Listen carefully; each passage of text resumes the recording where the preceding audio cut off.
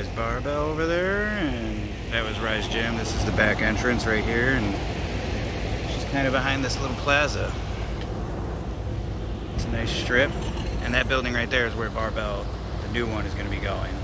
I just got done with the upper body session, light upper body. I can't really do too much with this this injury. Even just sitting here in my car, my leg kind of hurts. But the reason why I'm recording this video for YouTube is because I'm recording some content on my iPhone. However, I'm still getting used to that, and I'm very new to recording that.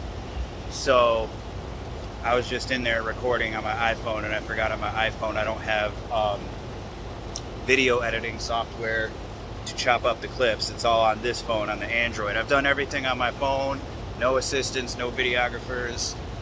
I got my one buddy over there in Alabama, which is very close to Atlanta. He's from Atlanta, so where I'm moving, he may not be living in Alabama for long when I move there, but he will be living in Florida, so it'll be difficult to get content on the regular with somebody who's always on the move. But what I've decided was, the way I was doing my videos before, there was nothing wrong with it. I should be able to do these videos first person, all by myself, speaking to you guys. But what I realized, being injured now, that whole entire time I was doing content last year and the year before, and why nothing was hitting, nothing was working, this is my idea of one time. Things take time.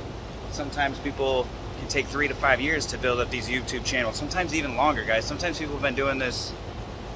I know someone who's just starting to explode on YouTube and Instagram and has been around for like 10 years. So everybody's rate of success is different. Don't ever compare yourself to others, your rate of success to others, because it's never the same. The situations are never the same.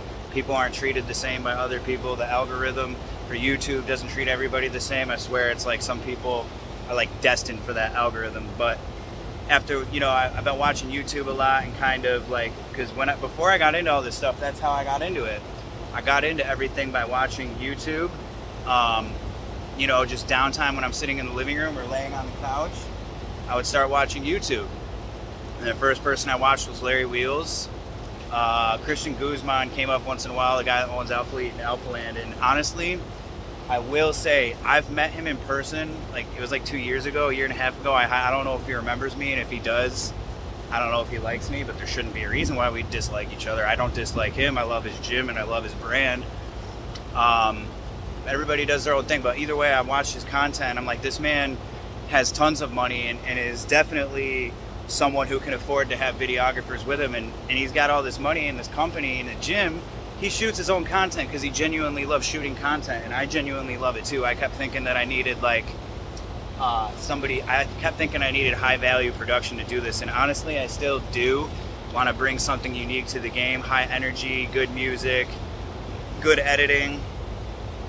I'm good at editing, but I'm not professional at it. I'm not going to be as good as someone else who gets paid to do it and has been doing it for years. But that being said, I'm going to hunker down, and I'm going to be even more open than before. I don't care if I sound stupid. I don't care if I'm depressed. I don't care if I'm sad, happy, horny, hangry, whatever the case may be. Judge me. Judge me all you freaking want. I gotta be 100% myself, and I gotta tell everybody, not everybody, and I don't have to tell every piece of my life, but just my thoughts and what's going on, like stuff like that, you know. Like, I'm in an injury. I have an injury right now where I can barely train upper body. I can't train my legs at all, and I have some really, really dark days. I'm not gonna lie. I've had some really dark days. Today was one of them. You know, it's just stressful when your job is about looking good, fitness, and when you can't train the way you want to train or train optimally, it's really upsetting, and it takes a toll to this right here, big time. You know, to get in my car and to barely be able to drive my car, like, look how clean this thing is. Now, mind you, my car is a 2012, right? Yeah, I don't got a plate right there because it's in the back. Fell off on all my road trips, so when I move to the next state, I will get that on. But I put this chrome on there because it's something that I've always done to make my car look nice without putting tints on it. I never liked putting tints on my car because I didn't want to create attention or look too flashy. It's just a plain black Dodge Charger. It's a nice ass whip, man. When I got this car, I hadn't been driving. I got this car, right?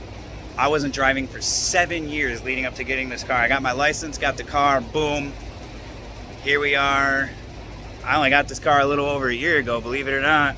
So I've been driving again on the road for a little over a year after not driving from 25, 26 up until 31, 32. So just to live the life that I've lived and done everything that I've done, I've been pretty honest. I've been pretty raw about the things I say and do, even if people don't like it, even if it sounds crazy, bombastic, even if I make a mistake or I do something wrong or other people see as wrong. I don't believe in right and wrong. I believe in what my version of right and wrong is. Just because I think something's right doesn't mean you or the next person might think it is, right?